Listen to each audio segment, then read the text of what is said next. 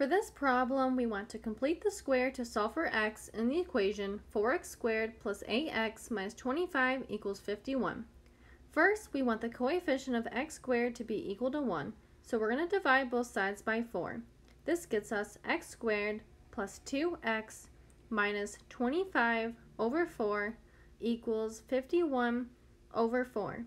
To complete the square, we take the coefficient of x and multiply it by 1/2. So we get 2 times 1/2 equals 1. Then we take 1 and we square it, which equals 1.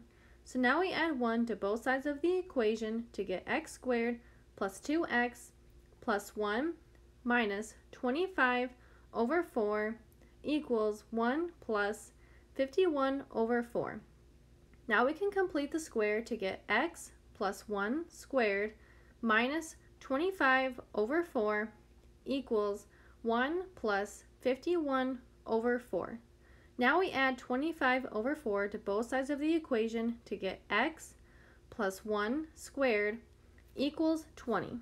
Using the square root property, we get x plus 1 equals plus or minus the square root of 20.